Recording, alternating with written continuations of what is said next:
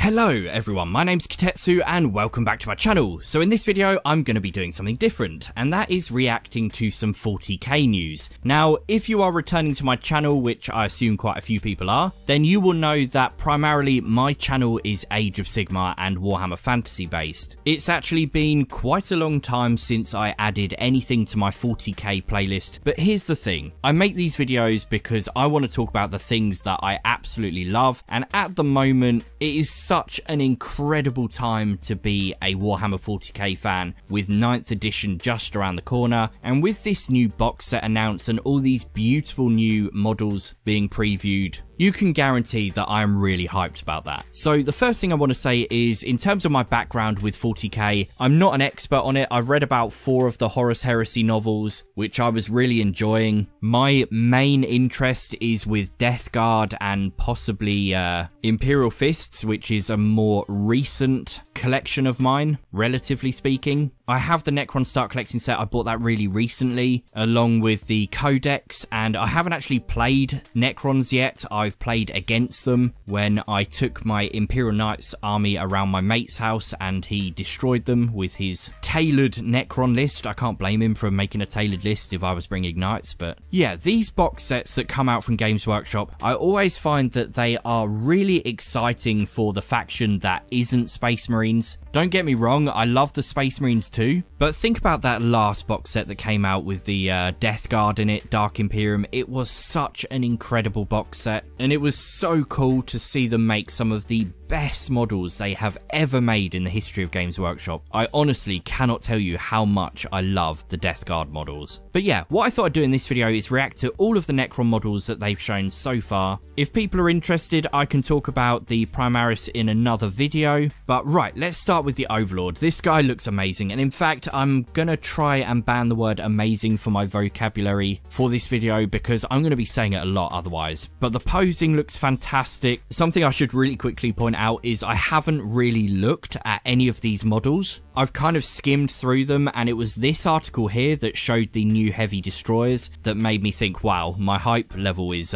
kind of breaking right now. But yeah, the new Overlord, he looks absolutely fantastic. His weapon is super cool. Have they decided to give him some sort of Necron power fist thing? Let me have a quick read. A tachyon arrow. Oh, okay, so I see it launches a little arrow. That's really sweet. Yeah, I'm not lying when I say that I haven't really looked at these models. But something I am noticing right from the offset is that they're kind of very subtly a lot more impressive than what's come before. You're not going to be disappointed by taking the old models and sticking them on the tabletop. This still looks absolutely great. Give him the same sort of paint job and he'll fit right in, but very subtly there are a lot more nuances to these models. I think if I had to pick the thing that I like the most of the new model is actually this writing and the extra detail across here. I think that absolutely makes the model. It looks so good. I should probably mention here as well that I am a huge fan of this new paint scheme that they've come up with. I'm not sure which Necron dynasty that relates to because I'm a total noob, but yeah, he's a super nice model. I'm also a really big fan of how they base these models too. They should definitely do a guide of how they've done that. But right, next we've got the Royal Warden. Nice. So if an Overlord needs a job done right, it's time to call a Royal Warden to keep things on track. Tough as nails. I can almost guarantee that if I scroll down to the bottom, it's going to say something about being more tough than nails. Armed with a relic Gauss blaster. Even better, he's got a foot on a rock. Okay, great. So again, the amazing symbols looking fantastic. He's almost got that kind of original Overlord style coat thing going on, but actually even looking at this model you can really subtly see just how much more detail there is even in his cloak. But yeah, that looks absolutely magnificent. It looks so cool with the black there in the middle. But I mean, yeah, that gets the seal of approval from me. That looks fantastic. Next we've got, this looks like a kind of Cryptek. So he's a Plasmancer, a mysterious class of Cryptek. He's a master in the art of weaponizing the hyper technology of the Necrons. That thing looks pretty cool. It's equally deadly at range as it is up close. So yeah, this model looks pretty sweet. I really like the little vial things that he's got got on his back, those look very cool. It reminds me of the latest Cryptek model they released. Where is it? Is that, no, not that one. Here we go, this guy here. This is also a relatively recent model. If I had to pick between the two, I would say maybe I like this version more, but I don't know, there's something a bit more sinister and kind of ancient looking about this one that I really like, and bearing in mind that Necrons are supposed to be so ancient, that kind of is a bit more in theme, I guess. So next we've got the Crypto Thralls. These have a bit more, I was about to say a bit more of a robot feel to them, but that would have been stupid to say in a Necron video. They kind of remind me a bit more of like mechs. There's something almost a little bit Half-Life 2 about these models, but I can't quite put my finger on it. But I mean, they just look like kind of tubes with giant scythes, I guess. Let's see what it says about these. Long-taloned murder bucket things.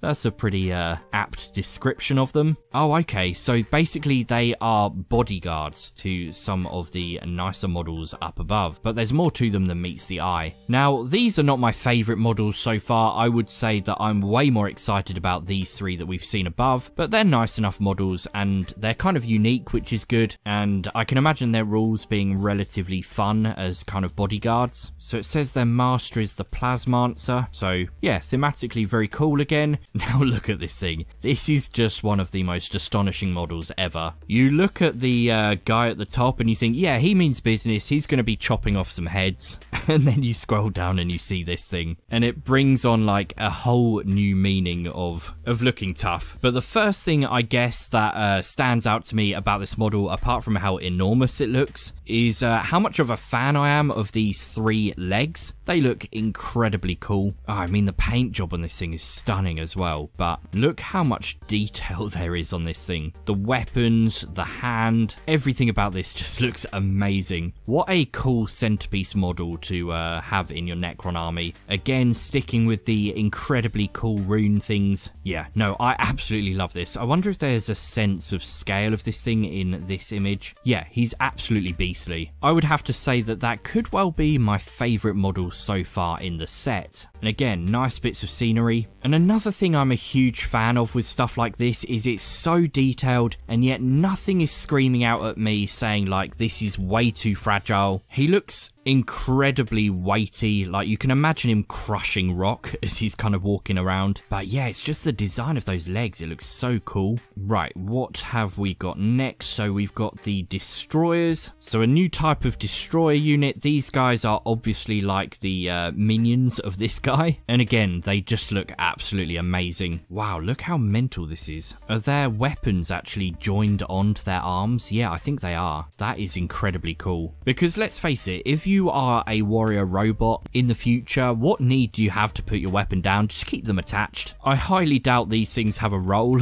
outside of murdering things, but look at the poses as well. So dynamic. This guy looks like he's about to leap forwards. This guy is mid-slash, and this guy's got a two-handed weapon, which is pretty cool. Yeah, they look amazing. I always say that it's kind of the elite units that I get most excited about. So when I see they've done such a good job with a unit like this, it makes me even more excited. So let's have a look. Destroyers who scuttle forwards into combat to murder their prey rather than gunning them down from afar. How could anyone not like the idea of that? Butchering anything in their way with their twin blades called hyperphase threshers, or an enormous two-handed version, the soon-to-be rightly feared hyperphase reap blade. Reap blade? Reaper blade? They could have gone with. Maybe sounds a bit better. But yeah, it looks super cool. Let's have a look at this. What is this? A plasma sight? Now, as someone with a degree in biochemistry, that sounds remarkably like something I would have studied at uni. But wow, this thing is adorable. He almost looks like a little cute bug. I'd love to put something fleshy on that and kind of convert it to something Death Guard related. But yeah, that's really cool. I like it. I'm guessing that thing's quite small, I would think. So seemingly innocuous machines, drift in the wake of the new destroyers, fairly harmless. So okay, this is pretty exciting. So you can use this to actually make your unit of destroyers even better. So I guess we're still waiting to see what that means. But I mean, I would want to focus quite heavily on these guys. Whether they're going to be competitive or not, I'm not really fussed. I always go with rule of cool. So if I can throw these guys on the table and make them even more powerful, then this guy seems fairly essential to me and also weirdly cute. Yes, I would agree. He looks absolutely adorable. So what have we got next? The Canoptic Reanimator. again, like, geez, this looks absolutely amazing. It really does look like something out of War of the Worlds, but super, super cool. Definitely not quite like anything we've seen in the Necron army range before. It's like, I guess, they've kind of taken this and just put it on really long legs. I actually love this old model, by the way. I haven't got round to buying one yet. I did hear one of my mates say they're actually not very good in the game, but who cares? Still looks cool. But yeah, I mean, look at all the little pop marks in the armor, the scrapes. I don't know how much of those scrapes are painted in, but the detail, it's just absolutely mind-boggling. And I always do love that shade of green on the Necrons, but yeah, this thing looks absolutely stunning. Again, the scenery on the bases is so cool. I'm guessing that is immediately confirming to us that a lot of this is going to be push fit, or if not push fit, at least monopose, kind of like the last edition, but that doesn't really bother me at all. No, it's not an armored land walking jellyfish, it's far scarier. It's a long-limbed support platform. So as the name suggests, this thing looks like it's aimed at keeping your Necron's reanimation protocols working more efficiently. That sounds like it has the potential to be very scary indeed. Was it 7th edition where Necrons were seriously OP? But yeah, let's hope they get the rules balance right, and let's also hope they don't kind of forget about Necrons as the edition goes on. That's always a bit of a fear for things that come out right at the start. So next we've got some new Scarab Swarms. Okay, I'm actually going to have to find the original ones to remind you of how bad they look in comparison to these new ones. There we go. There's the original ones, and now take a look at those. For a unit that's got the potential to look incredibly boring, they actually look fantastic. Who would have thought that they really needed updating that badly? I kind of never really thought about it when I looked at the older ones. But let's have a look. Guaranteed to get under the skin of their victims, probably literally. They're not especially deadly individually. Easy for us to say we're not the ones fighting a metal murder bug the size of a dustbin lid. But yeah, obviously they're all about the swarms. But yeah, again, they look absolutely fantastic. Nothing to complain about there at all. It's also nice that they all look completely unique. So none of those bases look the same, which is really cool. Again, I'd love to know how they've painted these bases. They look so good. But right, now let's take a look at the Necron warriors. Now, I'm going to be honest, the first time I saw one of these models, I thought, right, it doesn't look that different. Is there really enough here to be getting all that excited about? But when you look at an entire unit of them, I think there's 20 in the box, isn't there? So this is one unit of 10, and I assume both units are going to look exactly the same. But when you look at the entire unit, it's another case of the really subtle details making them look overall a lot better. I don't particularly think there is anything bad about these Necron warriors at all, but something about these just looks so much more detailed, so much more refined. And I'm even talking about down to the basic things, like if you look at the thigh metal, the shape of it, and then you look at the ankles, it can't just be the way that these are painted. They do look really refined in the way they've been sculpted, and that looks fantastic. We've also got loads of subtle details to make them look more unique. That's pretty cool, having the face all torn and damaged. We've got splits in the face of this one, various battle damage across all of them. You would think that it's quite hard to make a unit like the Necron warriors kind of feel individual and distinctive in terms of the individual models, but they've done a really great job. And yeah, the way they've achieved that is basically through adding various degrees of battle damage to them. But yeah, I mean, even their rib cages, when you go back and look at the original ones, I was thinking they look relatively similar. You've still got these kind of symbols in the middle, but these ones end up just kind of looking a bit blocky, and just look how incredible and more rounded and amazing these look. I really don't think I gave these enough credit when I first looked at them. Now, the big point of, I guess, contention, depending on your perspective, is they have swapped their flayers for a new barrel. I'm guessing we're now totally saying goodbye to these fluorescent tubes, and I think it's kind of a clever move on Games Workshop's part, because from a distance, if they had have given these the tubes, I think they would have ended up looking hard to distinguish from far away on the tabletop. Whereas now you're in a situation where if you have the old models, you're definitely going to have more of an incentive to want to go out and replace them, because these are so distinctive with those tubes that you're constantly going to look at them and be like, oh yeah, these are the old ones. I don't know, that's the impression I get at the moment. But there is also something about these that look a little bit less kind of cartoony, and they actually look quite intimidating. So yeah, I'm actually a massive fan of these, and they're far more exciting than I thought they would be. And obviously I haven't even mentioned yet that we've got these new Reapers as well. So yeah, I'm interested to see the rules for those, but any kind of variation for this unit is great, because basically that was the variation for the original set. There was nothing you could really do with them, whereas now we've got a choice of different weapons, which is really cool. But yeah, they look fantastic. I'm a big fan of these, and in fact I'm gonna have to say that now looking at these models, even though I'm a bit bummed that I've literally just bought them, I definitely feel like I'm gonna want to replace them with the new ones. Ah, the life of a Warhammer fanatic, eh? But yeah, that was pretty much it for Necrons in this set. That is quite an astonishingly large number of models, and I am seriously concerned about how much we are predicting this set to be. But I mean, that right there is pretty much an army in its own right. So exciting. So the last thing to talk about is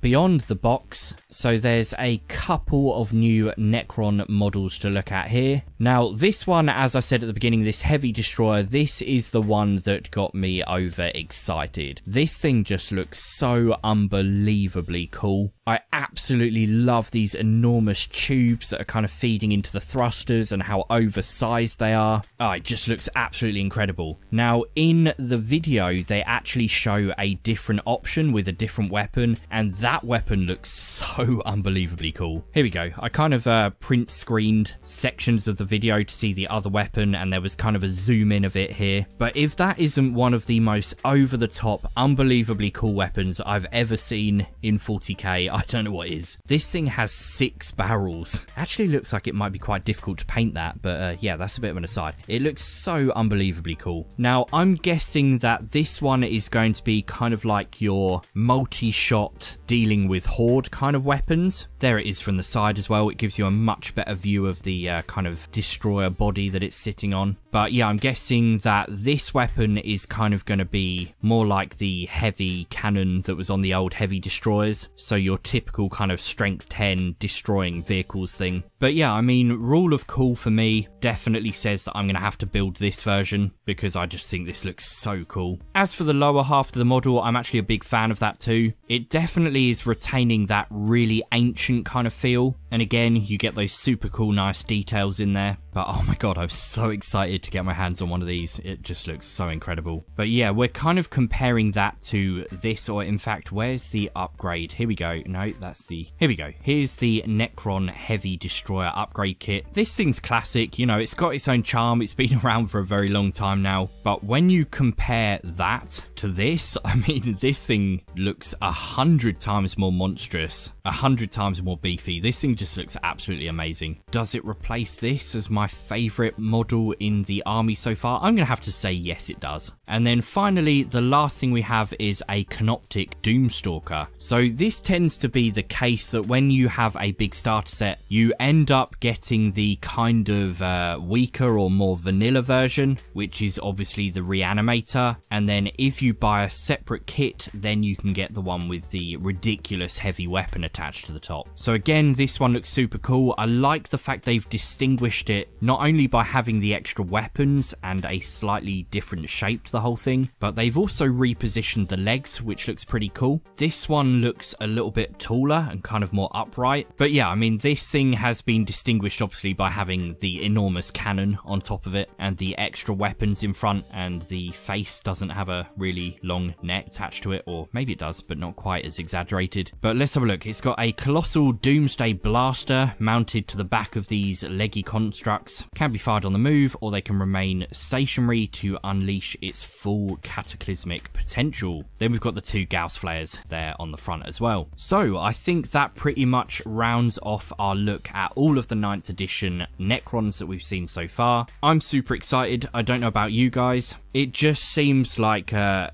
box set that's almost too good to be true. My only concern at the moment is that the price levels are just going to be too high, because I think the Dark Imperium set was actually really well priced just based on the colossal amount of plastic that was in that set. But yeah, anyway, I've been talking for a long time, so I'm going to leave this one here. Let me know down below in the comments whether you are more excited for the Necrons or the new Primaris Marines. But don't get me wrong, these look pretty cool as well. But are you more excited for the Necrons? Which of these kits do you think are the best? Do you agree with my opinions on them? Are you as excited as I am? Let me know if you are interested in me covering the occasional more 40k content, because actually this video has been quite refreshing and fun to do. But yeah, otherwise don't forget to like the video, don't forget to subscribe, and I will see you guys really soon.